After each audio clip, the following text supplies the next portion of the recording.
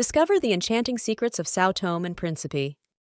Welcome to the enchanting world of Sao Tome and Principe, a hidden gem located off the coast of West Africa. Let's explore the fascinating aspects of these beautiful islands. São Tomé and Príncipe, often referred to as the Chocolate Islands, are renowned for their production of high-quality cocoa, the main ingredient in chocolate. The island's tropical climate provides perfect conditions for cocoa trees to thrive. The country gained independence from Portugal on July 12, 1975. Since then, it has been navigating its path as a democratic republic with a focus on sustainable growth and development. Despite being the second smallest African country, the islands boast a rich diversity of flora and fauna. The Obo Natural Park, spread across both islands, is a haven for biodiversity. The nation's capital, Sao Tome City, is a vibrant hub of culture and history.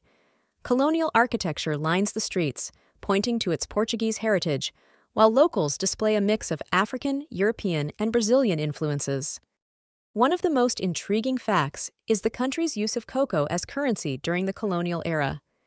This practice underscores the deep-rooted significance of cocoa in the local economy. Tourism in Sao Tome and Principe is largely eco-friendly. The government promotes sustainable tourism to ensure that the natural beauty and ecological balance are maintained. The population of Sao Tome and Principe is a melting pot of different cultures and ethnic groups, including descendants of African slaves, Portuguese settlers, and other Europeans. The official language is Portuguese, reflecting its colonial past. However, most locals also speak Creole, a blend of Portuguese and African languages, which reflects the island's unique cultural identity. São Tomé and Príncipe are known for their dramatic landscapes, including lush rainforests, volcanic peaks, and pristine beaches, making it a paradise for nature lovers and adventurers.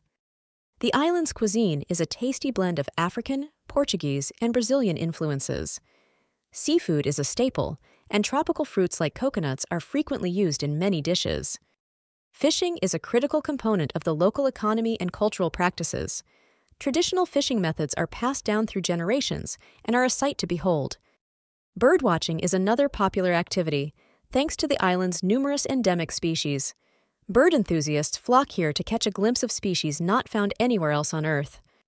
Finally, São Tomé and Príncipe remain one of the world's most peaceful countries. Their commitment to maintaining peace and ecological balance makes them a unique and fascinating destination for travelers worldwide.